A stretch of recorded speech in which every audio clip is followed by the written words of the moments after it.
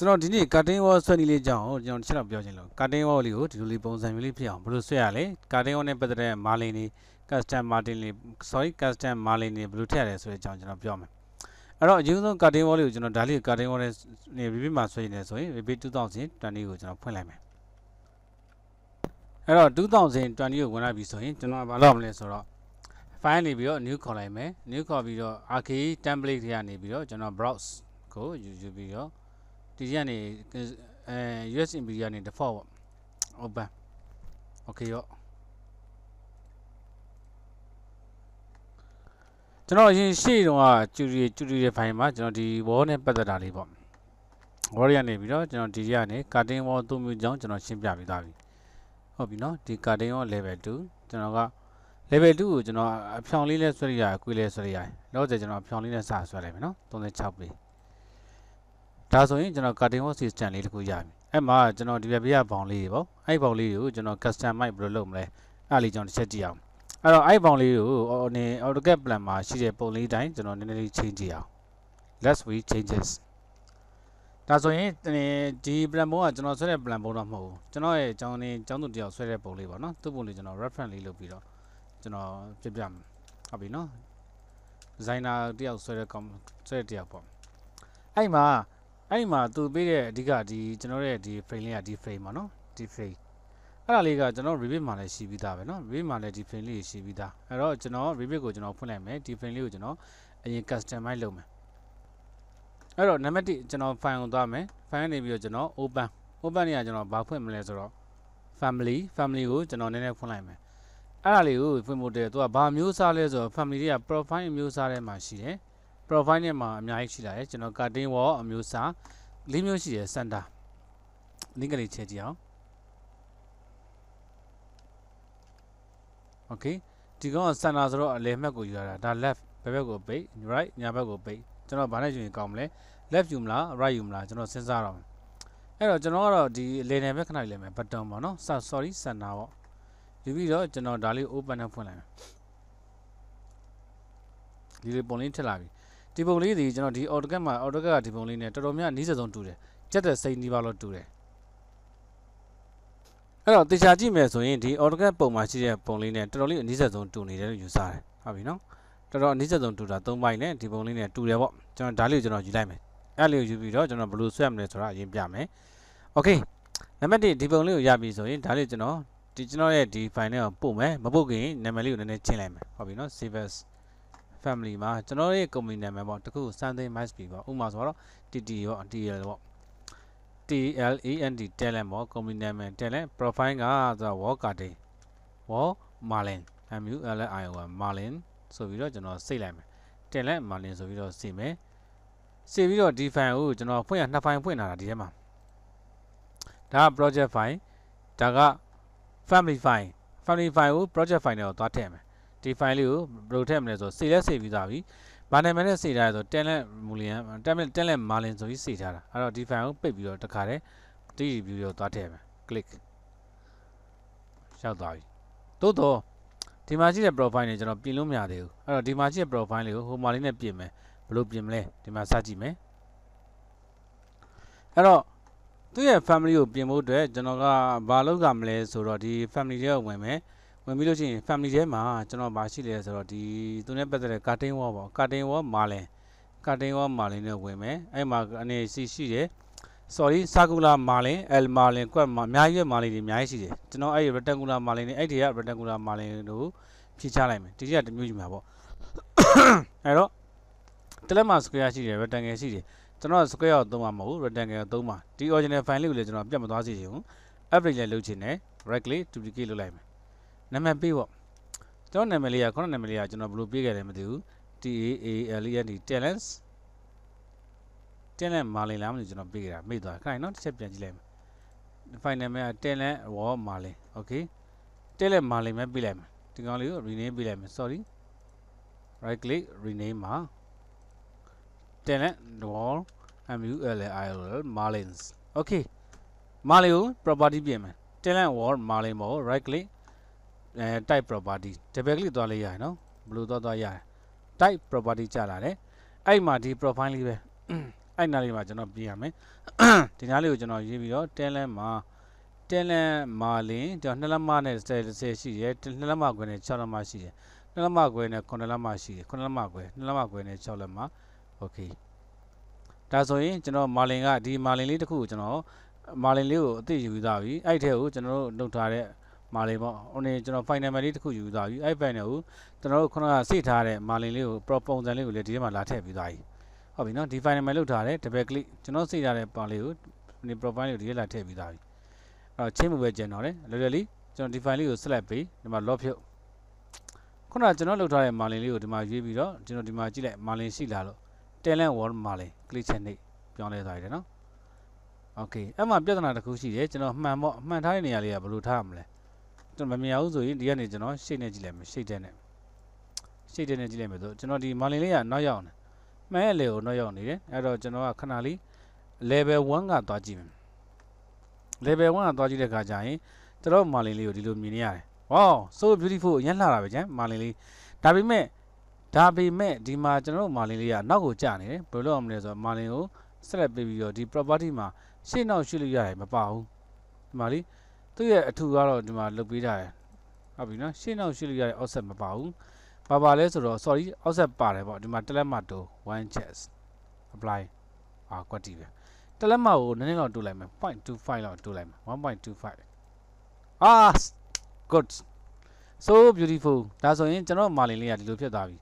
ဟုတ်ပြီနော်အဲ့ဒါလေးကိုကျွန်တော်ဒီကနေပြီးတော့ရှေ့ကနေ file နဲ့ကြည့်လိုက် so beautiful ဒါဆိုရင်ကျွန်တော်ဒီမာလင်လေးတွေကိုအကုန်လုံးဒီထဲကိုဘယ်လိုထည့်ရဆိုတာနားလည်ပြီနော် so easy အဲ့တော့ဒါလေးကျွန်တော်ပြန်ပေးလိုက်မယ်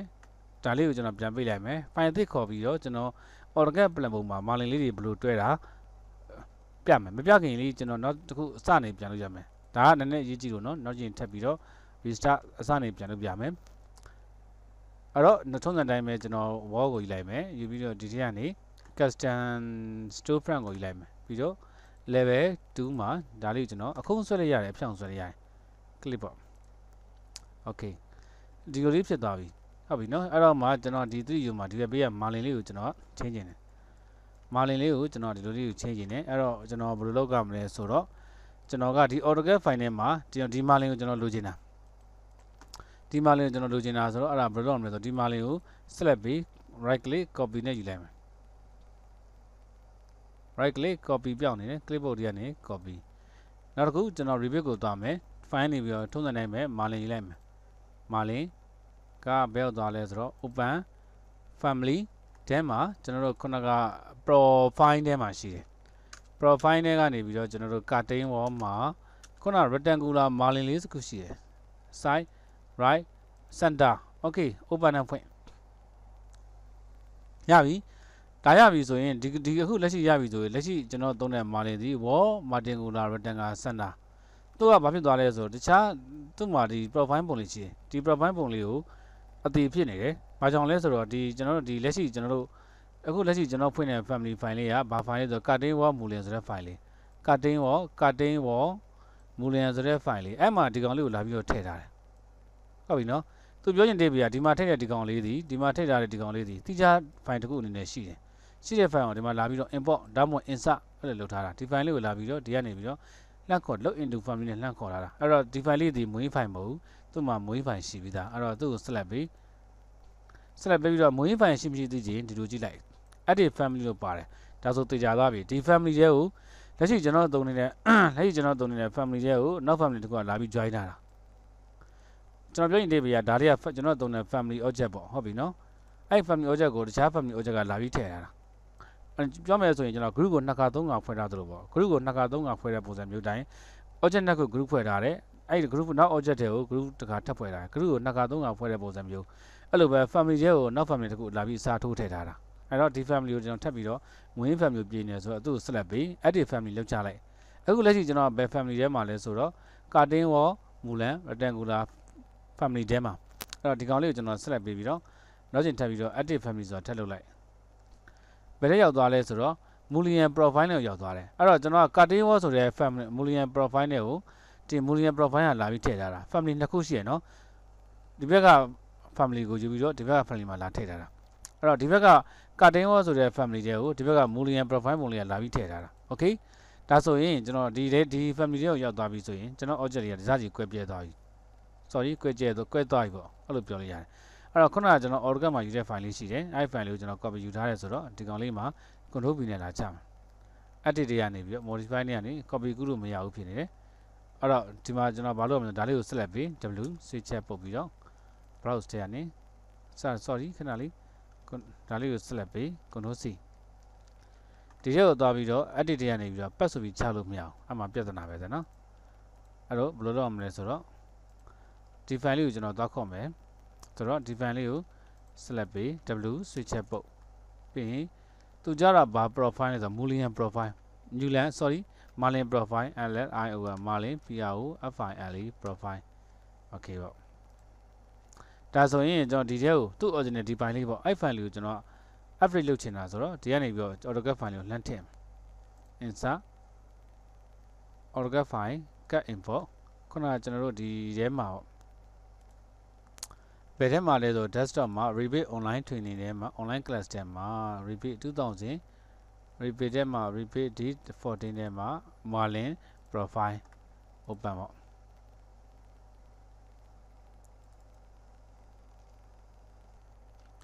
ကျွန်တော်ဒီထဲကနေပြီးတော့ AutoCAD ကို import နဲ့ခေါ်မယ်ဆိုရင် sorry insert ရကနေပြီးတော့ import CAD ကိုယူပြီး test sorry Boolean Marlin profile ကိုယူပြီးတော့ open နဲ့ဖွင့်မယ်ဆိုရင်ဘယ်ရောက်သွားမှမသိတော့ပျောက်သွားတယ်ဟုတ်ပြီနော်ခဏလေးတော်တော်ဘယ်ရောက်သွားလဲမသိပျောက်သွားတယ် okay ဒါဆိုရင်ဒီ Marlin လေးကိုပြန်ပေး statement နဲ့ no ဒါဆိုရင်ကျွန်တော်ဒီဘယ်ထဲပြန်အောင်သွားလဲဆိုတော့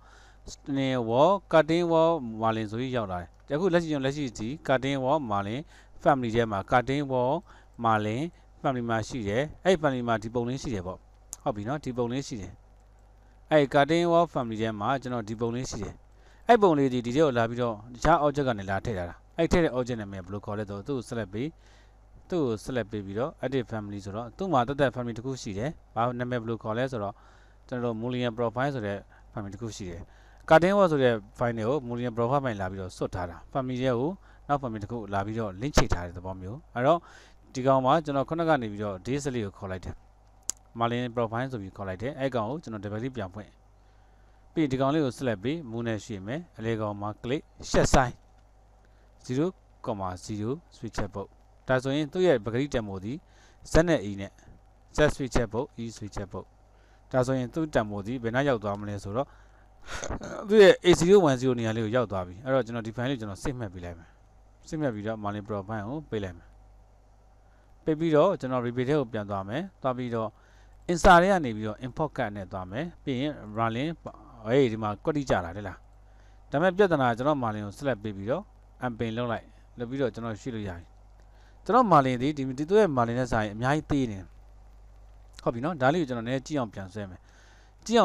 ဆိုလည်းရတယ်ဗျမ်းမြန်ပြန်လဲမယ်ဆိုလည်းရတယ် rotate နဲ့ကျွန်တော်ပြန်လဲမယ် click 180 180ရပြီဒါကျွန်တော်သုံးမဲ့ Marlin လေးအဲ့ Marlin လေးကိုကျွန်တော်ဘာလုပ်ကြမလဲဆိုတော့ခဏလေး Marlin လေးကိုကျွန်တော် line လေးပြန်ဆွဲရမယ်ဆိုတော့ create ကနေပြီးကျွန်တော် line ပေါ့ဟုတ်ပြီနော် line ကိုယူလိုက်မယ်ပြ line နဲ့ကောက်မယ်မြန်သွားအောင်လို့1 2 3 4 5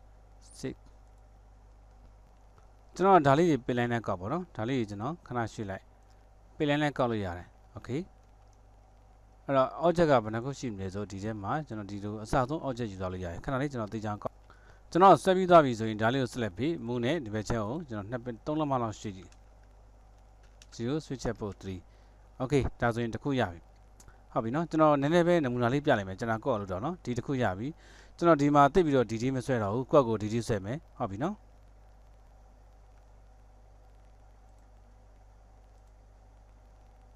အဲ့တော့ပြဿနာလေးကျွန်တော်ကအရန်ပြင့်တာသလားဒါတွေအကုန်လုံးကိုကျွန်တော်လိုက်ပြီးတော့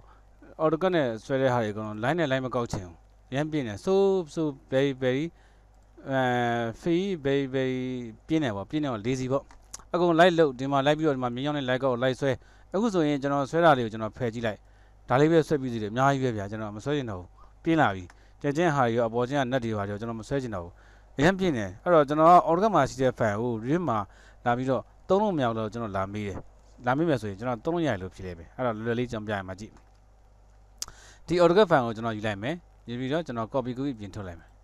နံပါတ်1ကျွန်တော်မြင်းရောက်နေတဲ့ line မဆွဲချင်ဘူးအရင်ပြင်းတယ် mistake အဲ့တော့ပြီးတဲ့အခါမှာကျွန်တော်ဒီကောင်လေးပေါ့အဲ့ကောင်လေးတဲ့ကျွန်တော်လိုက်ပြီးချင်းလိုက်မယ်နော် scale to ဖြစ်အောင်ကျွန်တော်ချင်းလိုက်မယ်ချင်းမယ်ဆိုတော့ဒါလေးကိုကျွန်တော်ဒီဘက်ကိုခဏရွှေ့မယ်ရွှေ့ပြီးတော့ဒီဘက်တောင်လေးကနေမူးနဲ့ကောက်မယ်ဒီဘက်တောင်လေးမှာမူးနဲ့ထားမယ်ပေါ့ okay နော်ဒီတောင်လေးပေါ့ click ဒါဆိုရင်တချမ်းရပါပြီအဲ့တော့ဒီအောက်ကဟာလေးကကျွန်တော် AutoCAD file ဒါသူ original movie file AutoCAD ကထွက်လာတဲ့ AutoCAD file ကို select scale ရပါမှာလဲဆိုတော့ဒီမှာ scale ဒါလေးက scale ပေါ့ scale ယူလိုက်မယ် scale မှာ shortcut ရှိတယ်နော် RE okay ဘယ်ကစပြီးတော့ကျွန်တော် point လို့ဒီဘက်တောင် point ယူလိုက်မယ်ယူပြီးတော့ဒီဘက်တောင်နေ point တစ်ချက်နှိပ်တယ်နှိပ်ပြီးတော့သူကလက်ရှိကျွန်တော် AutoCAD file ကဒီရှိတာ哦ဒီရှိတာ哦အဲ့ဒီဘယ်မှာထားမလဲဆိုဒီမှာထားဩ okay ကနုံးဆက်ကိုပြန်နှိပ်လိုက်မယ်နော်ကျွန်တော်ပြန်ပြမယ်လက်ရှိကျွန်တော် AutoCAD file လေးကိုကျွန်တော်ဘယ်မှာထားလဲဆိုတော့ဒီဘက်တောင်မူလေးမှာကျွန်တော်ရွှေ့တာတခြားကြည့်နော်ဒီ so it little difficult ဒီဘက်တောင်ယူပြီးတော့ဒီဘက်တောင်မှာလာထားတယ်ထားပြီး AutoCAD file ကို scale ကြည့်မယ် scale RE နှိပ်ပြီးတော့ကျွန်တော်ဘယ်မှာထားမလဲဆိုတော့ဒီဘက် point တော့ကနေစယူမယ်ဘယ်ထိလဲဆိုတော့ဒီဘက် point ထိဒီဘက်တောင်ကနေဒီဘက် point ထိဒီဘယ်မှာထားမလဲဒီဘက်ပြင်တောင်မှာထားမယ် click ဒါဆိုရင်ဘယ်ညာတူသွားပြီအပေါ်မှာမတူအပေါ်မှာကျွန်တော်ဒီကောင်ဖြတ်လိုက်မယ်နော်ကျွန်တော်မယူတော့ဘူးမဖြတ်ဘူးဆိုတော့ဘေးနာခက်ရွှေ့ထည့်လိုက်မယ်အဲ့တော့ဒီကောင်လေးကိုကျွန်တော်ဆက်လက်ပြီးညာဘက်ချမ်းကိုရှေ့လိုက်အပေါ်ချမ်းအောက်တော့တူသွားပြီအပေါ်ကိုကျွန်တော်မရှိဘူးပဲကျွန်တော်လည်းမရှိဘူးဒီမှာကျတော့ကျွန်တော်ရှေ့နေတယ်လी height ကျွန်တော်ယူတာအလဲအဲ့ဒီသူကအလဲမှာချောင်းလေးတော့ပါသွားနော် okay အဲ့တော့ဆိုတော့ကကျွန်တော်ကအဲ့လိုဆိုတော့ကကျွန်တော်ဒီမှာဒီကောင်လေးကိုဆက်လက်ပြီးတော့ကျွန်တော်ဖြုတ်ခွဲမယ် explode full explode လုံးဝဖြုတ်ခွဲပလိုက်မယ်တစစီဖြုတ်ခွဲပလိုက်မယ် full explode တကယ်ဖြုတ်မှလားမေး do you want to continue yes wait a second ခဏလေးစောင့်လိုက်သူဖြုတ်ခွဲသွားတဲ့အထိဒီမှာတော့မေးတာတယ် 100% 133% ခဏလေးစောင့် wait a second အားလုံးပြီးသွားပြီဆိုရင်တစစီဖြုတ်ခွဲသွားပြီဒါဆိုရင်ကျွန်တော်ဒီမှာ light ဆွဲနေမယ်စာကျွန်တော်ဒီမှာ light ဆွဲနေမယ်စာကွက်ကိုအဆင်ပြေသွားပြီပေါ့ဒီမှာ light ဆွဲနေမယ်စာဆွဲလို့ရသွားပြီဒါလေးက 2D အနေနဲ့ပြမှာနော်ဒီအတိုင်းကျွန်တော် 3D ထွက်လာမှာမဟုတ်ဘူးဒါကို 2D အနေနဲ့ပြမှာပလက်ပုံမှာကြည့်လို့ရှိရင်မြင်ရမယ် 2D ပေါ့ဟုတ်ပြီနော်ပလက်ပုံမှာကြည့်ရင်မြင်ရမယ် 2D ကဒီတိုင်းပဲ yes or no အဲ့တော့ဒါလေးရပြီဆိုရင်ကျွန်တော်ပြဿနာကဒီမှာလေး RB တလိုင်းခေါ်လိုက်မယ်ခေါ်ပြီးတော့ဒီဘက် point ဒါ point ကဒီတိုင်း DT ပေါ့နော်ဒီလိုယူထားတာပေါ့နော်စောင်းများစောင်းတော့ RB စောင်းသွားတယ်ဖြတ်စက်ကနည်းနည်းလေးထိဖြစ်သွားတယ် click ဒီဘက်ချမ်းကိုဆွဲမယ် click ဒါ RB ကျွန်တော်ဒီအလိုလိုချင်တဲ့အဆုံးချင်းကဒီထိအဲ့တော့ကျွန်တော်လိုချင်တာဘယ်ညာကတော့မလိုချင်တော့အပေါ်ပဲကျွန်တော်လိုချင်တာဒါ select ပေးပြီးတော့အပေါ်မူးနဲ့ရွှေ့ကလိုက်ကျွန်တော်လိုချင်တဲ့ point ကအောက်ထိအဲ့တော့လဲလေးဒီအောက်ကဟာဒီအကုန်လုံး select ပေးပြီးတော့ကျွန်တော်ဘာလုပ်မလဲမူးနဲ့အောက်ကိုရွှေ့point အများကြီးကြာလာတယ် click ရပြီဟုတ် so beautiful အရန်ဆင်ပြေတယ်ဗျာကျွန်တော်တို့အဲ့တော့ဒီနားလေး point လေးဒီနား point လေးအကုန်ထည့်လို့ရပြီဒီနှစ်ခုကြားထဲမှာကျွန်တော်ဘယ်လောက်ရှိလဲမသိဘူး diameter လေး click 0.78ကျွန်တော်သူ့ရဲ့ AutoCAD file လေးချက်သွားကြည့်အောင် margin profile နဲ့မှာသူကဒီထဲကိုအတိအကျထည့်မှာမှန်ဟုတ်တယ်20 mm မှန်ထည့်မှာအပြင်ဘာနဲ့ကမှာလဲအပြင်ကဘာမှမပေါ့အထက်ကို20 mm ထည့်ပြီးပိတ်မှာ okay အပြင်ဘက်ကိုထည့်မှာလားအထက်ဘက်ကိုထည့်မှာနော်အပြင်ဘက်ကဘောင် line okay ရပြီဆိုတော့ဒါလေးရပြီဆိုတော့ကျွန်တော်ဒီဓာတ်ရကောင်လေးကိုကျွန်တော်ဒီကောင်လေးပေါ့အဲ့ကောင်လေးကျွန်တော်ဖြတ်လိုက်မယ်လေဒီကောင်လေးကိုကျွန်တော်ဖြတ်လိုက်မယ်လောချလာတယ်ဒီနှစ်ခု okay ဒီကောင်လေးဖြတ်ဒီကောင်လေးဖြတ်ဒီထက်ကောင်လေးကျွန်တော်ဖြတ်လိုက်မယ်ဖြတ်ပြီးတော့ဒါလေးကိုဆက်လက်ပေးပြီးတော့အလဲကောင်းစနာမှာလာချမယ်မူးနဲ့ click အဲ့တော့ကျွန်တော်ကဒီနှစ်ခုကိုလေမြောင်းနှစ်ခုကိုဆက်လက်ပေးအောက်ကိုဖိဆဲအပေါ်ပြန်ကတ်လိုက်အဲ့လုံးမကြဘူးနော်တောက်ဆိုရပြီ okay တရားပြဟာကြီးကျွန်တော်မလို့တော့ဖြတ်လိုက်မယ် delete ဒါဆက်လက်မှာကွယ်ဟုတ်ပြီနော်ဒီမှာကျွန်တော်ပါရာမီတာလေးနည်းနည်းကစားကြည့်အောင်ဆက်လက်မှာကွယ်မှာဆက်လက်မှာခွဲ17လက်မှာဆိုရင်ပြောင်းလာမပြောင်းတော့တိုင်ပတ်ပြီ apply ပြောင်းသွားပြီဗျာ so beautiful ဝမ်းသာစရာပဲတကယ်ကောင်းပြီတပီ apply ပေါ်ရှည်သွားတယ်ဒါပြင်ကျွန်တော်ဘယ်လောက်ထားမယ်4လက်မ4sorry 4လက်မ0 -4ဟုတ်ပြီ0 switch ချက်ပို့လဲ4လက်တူတူပဲso beautiful အဆင်ပြေသွားပြီဒါဆိုရင်ကျွန်တော်10လက်မခွဲလောက်ပဲထားမယ်အခုတော့သူ automatic လင်းချိတ်သွားတာ cause ဒုရလောက်စရာမလိုဘူး okay ရပြီဗျာဒီမလိုတဲ့ line လေးကျွန်တော်ဖြတ်လိုက်မယ်ဒီကျွန်တော်မြူတဲ့ file လေးဖြတ်လိုက်မယ်ဒါဆိုရင်ပြီးသွားပြီဒီ profile ကကျွန်တော်လုပ်တဲ့ custom profile နဲ့လုပ်တာဒါလေးကျွန်တော်ပြန် save မှတ်မယ် my AutoCAD profile မှာဒါမှမဟုတ်ကျွန်တော် company နာမည်ကျွန်တော်ပေးလိုက်မယ်ဘယ်လိုပေးမလဲဆိုဒီ disk လေးထဲမှာပဲ my boolean ကကြတော့ကျွန်တော်ဘယ်လိုမလဲ select mark ကို 10.5 မပြီးတော့လို့နာမည်ပဲပြီးတော့မယ် my talent DL any talents boolean talents custom boolean ပေါ့ talent CST ကို talent နာမည်ဘယ်လိုပေးထားလဲဆိုတော့ boolean ကိုကျွန်တော်လည်းမသိ okay ကျွန်တော်နာမည်ပေးလိုက်မယ် talent TALENT talent CSTON talent custom marlin sorry okay မာလင်ရသွားပြီဆိုရင်ဒီမှာကျွန်တော် view တွေအများကြီးဖွင့်ထားတယ်ဒီရောလေးကိုနှိပ်လိုက် close it down ဒါဆိုရင်ကျွန်တော် file 3မှာပဲဖွင့်တော့မှာဟုတ်ပြီနော်နံပါတ်1ကဒါ project file နံပါတ်2ကဒီကောင်လေးက wall marlin ထဲမှာပိုင်ဒီကောင်လေးကြတော့ wall marlin ထဲမှာရှိမဲ့သူ့ရဲ့ marlin ရဲ့ profile ပုံစံအဲ့ marlin profile ကိုကျွန်တော် marlin ရဲ့ marlin profile ကိုကျွန်တော်ဒီဘက် marlin ရဲ့ wall rectangle တွေကိုပြန်သွားထည့်ပြရမယ်အဲ့တော့လွယ်လီအဲ့တော့ဒီမှာရှိတဲ့ profile 3ခုရှိတယ်ဒီ profile လေးကိုကျွန်တော်ဒီထဲကိုလာထည့်ပေးမယ်ဟုတ်ပြီနော်ဒါလေးကိုကျွန်တော် save မှတ်ထားတယ် file 6ဟုတ်ပြီအဲ့တော့ကျွန်တော်ပြောချင်တာကဒါ wall marlin ရှုပ်မှာဆိုဒီဘက်ပြရကောင်လေးဒီ wall marlin rectangular ပုံစံလေးပေါ့အဲ့ wall marlin rectangular လေးမှာဒီလိုလေးဖြစ်နေတာပေါ့နော်ဒီလိုလေးဖြစ်နေတာအဲ့ဒီပျောက်သွားရင်အဲ့ကောင်လေးပေါ့ဒီ wall marlin boolean ထဲမှာဒီကောင်လေးကဒီလိုလေးဖြစ်နေတာရှုပ်သွားပဲနဲ့တူတယ်ပြောရင်လည်းဒီလိုလေးအဲ့တော့ဒီ wall marlin boolean ထဲမှာဒီ boolean profile ကိုလာပြီးထည့်ရတာအခုကျွန်တော်ကဒီကောင်လေးက boolean profile အဲ့တော့ဒီကောင်လေးရဲ့ boolean profile ကိုကျွန်တော် edit လုပ်ပြီးသွားပြီဆိုရင်သူ့ရဲ့ main file ကိုကျွန်တော်ပြန်ပို့ဒါလေးကိုကျွန်တော် edit လုပ်ပြီးသွားပြီဆိုရင်ကျွန်တော်ဘာလုပ်ရမလဲ log into the projects and close ဘယ်ထက်ပို့မလဲဆိုတော့ကျွန်တော်ဒီ project 2ရဲ့ပို့ရမှာမဟုတ်ဘူးဒီ rectangular project ရဲ့ပို့ရင်မှာ select ပြီး okay ပေါ့ဒါပြ rectangular project ထဲမှာနှစ်ခုဖြစ်နေတယ်ဆိုတော့ကျွန်တော်ဒီမှာကွက်တိနေရာချ click ချပြီးသွားရင် escape ပြန်ထွက်သူ့ original marlin ကိုကျွန်တော်ဖြတ်ပလိုက်ဒါဆိုကျွန်တော်ရဲ့ marlin လုံးဝ perfect နက်တွေပါအကုန်လုံးပါပြီးသား so very beautiful marlin တခုရပြီအဲ့ကောင်ဒါဆိုရပြီဆိုရင်အဲ့ကောင်လေးမှာကျွန်တော်ထပ်ပြီး save မယ် file save as family ခုနလေးက profile အခုကလေးကဗာလဲ cutting wall boolean cutting center လို့ပြီးတယ်ကျွန်တော်အဲ့လိုမပြီးတော့ cutting wall မှာ cutting center မဟုတ်ဘူး wall marlin ကဗာလဲဆိုတော့ talents သူ့ရဲ့နာမည်က talents marlin ပေါ့ talent လို့ပြီးလိုက်မယ်ဟုတ်ပြီနော် talents လို့ပြီးလိုက်မယ် okay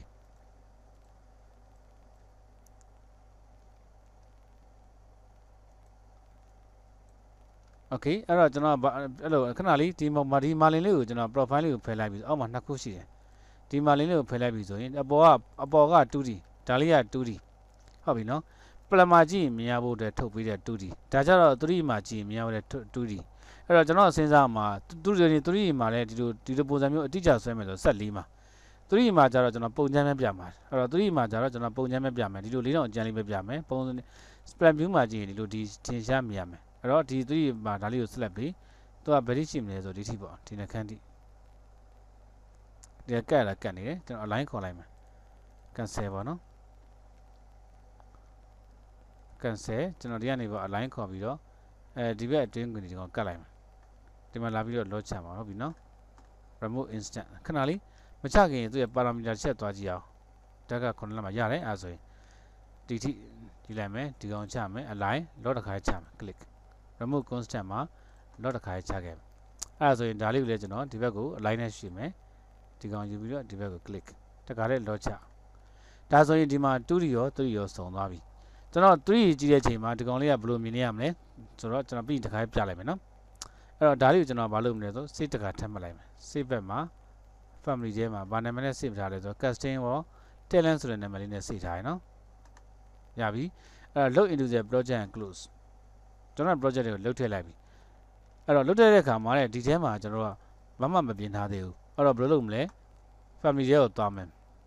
အဲ့တော့ cutting wall marlin ကိုသွားမယ် cutting panel ထဲမှာ cutting wall marlin ကိုသွားပြီးတော့ကျွန်တော်တို့ဒီထဲမှာ rectangular marlin ပဲယူလိုက်မယ် square လေးကိုယူပြီးတော့ right click rename duplicate ရင်ခေါ်လိုက်မယ်ခေါ်ပြီးတော့ကျွန်တော်တို့cutting boolean ကခဏလေးနော်ကျွန်တော်နာမည်လေးမိနေလို့ပြန်သွားကြည့်လိုက်အောင်ကျွန်တော်နာမည်လေးက cutting wall marlin talents အဲဆိုရင်ဒီမှာကျွန်တော်နာမည်လေးကိုဘယ်လိုပေးမလဲ rename ထဲမှာ cutting wall cutting wall marlin talents ဆိုပြီးပေးလိုက်မယ်ဟဲ့နာမည်ပေးလို့မရပါလားပြန်ပေးရအောင် rename cutting or mulio talent talent okay ရပြီအဲ့ talent ကို double နဲ့ပြင်လိုက်မယ်ခုနကကျွန်တော်တို့အနေထည့်လိုက်တဲ့မာလင်ပေါ့ဒီမှာလာပြင်မယ်ဘာမာလင်ဆိုတော့ cutting ရောမာလင် talent နှစ်လက်မနဲ့6လက်မဆက်ကိုယူလိုက်မယ် okay ပေါ့ဒါဆိုရင်ဒီချက်ကိုနာမည်လေးကောင်းစီနဲ့ထည့်ပြီးသားပြီအဲ့ထဲကို profile နဲ့ထည့်ပြီးသားပြီပြင်မဝဲကြံတော့တယ် so easy ဒါလေးကို select ပြီးအဲ့တော့ property ရဲ့ချက်သွားကြည့်ပြီးတော့ property မှာ vertical grid ဆိုတာရှိတယ် horizontal grid ဆိုတာရှိတယ်နောက် vertical margin ဆိုတာရှိတယ် vertical မှာ interior margin ရှိတယ် border margin ရှိတယ် border margin ကိုကျွန်တော်ရွေးလိုက်မယ်ရွေးပြီးတော့ကျွန်တော်ဒီထဲမှာကျွန်တော်ဟာလေးပေါ့ rectangular cutting wall margin လေးကိုတွေ့လား cutting wall margin အဲ့ဒီမှာ cutting wall margin talent ဆိုတာလေးယူ apply နှိပ်ချလိုက် okay ပေါ့ဒါဆိုရင်ကျွန်တော်ကဒီကောင်လေးကိုဒီဘယ်ထဲမှာသွားထည့်လိုက်လဲဆိုတော့ကျွန်တော် border မှာသွားထည့်တယ် border vertical border เนาะသွားထည့်မယ်ကျွန်တော် plan view နဲ့သွားကြည့်မယ်အဲ့ကောင်လေးက plan မှာကြည့်ရင်တော့ပိုထင်ရှားတယ်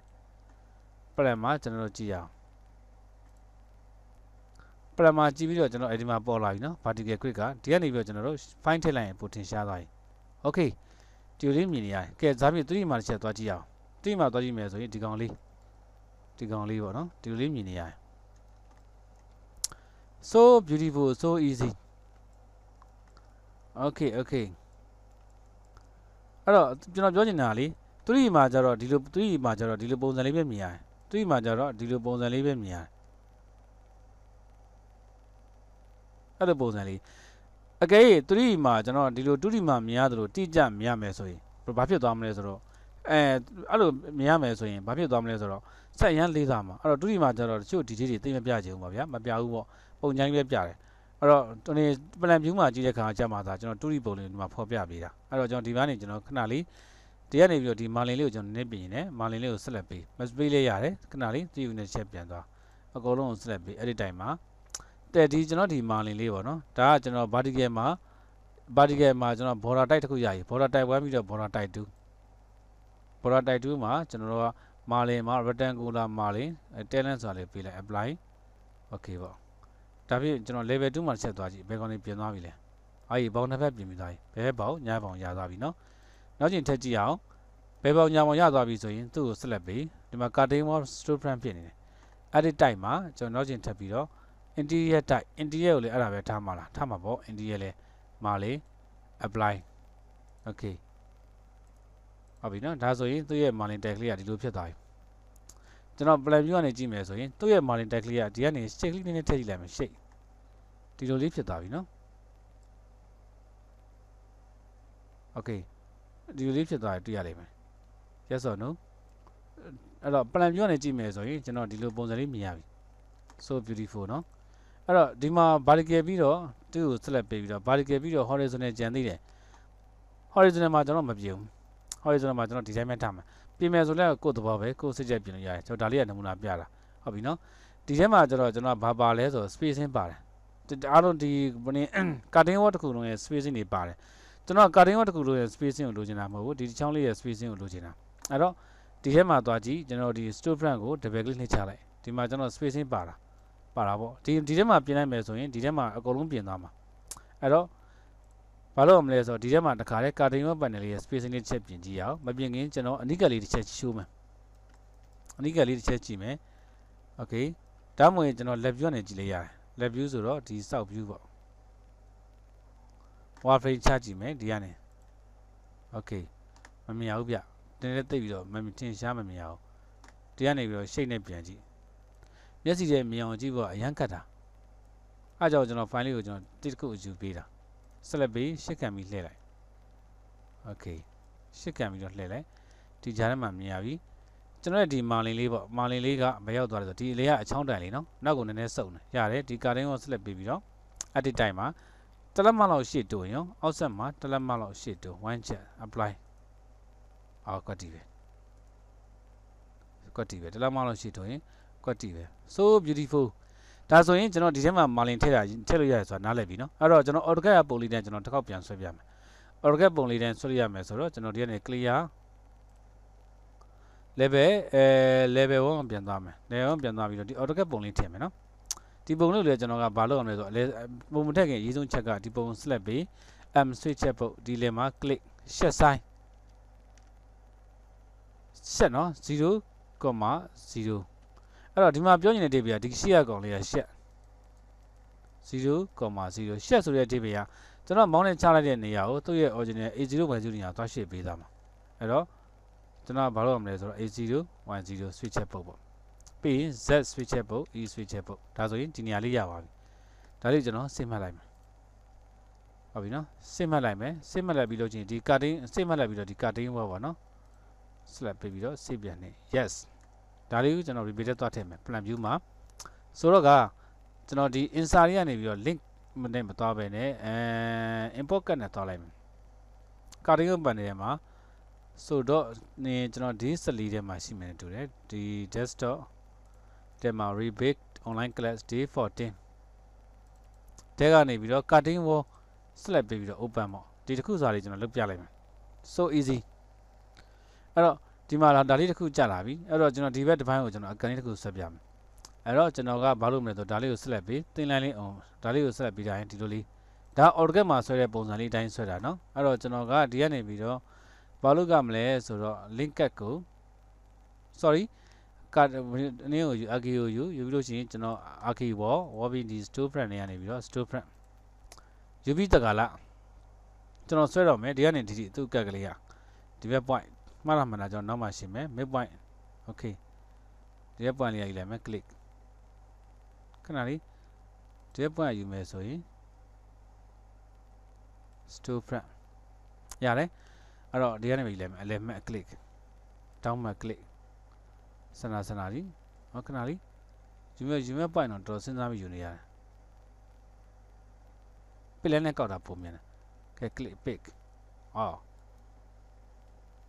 pick ခဏလေးနည်းလေးကြည့်တယ်ကနုစက်ကိုပြန်နေရအောင်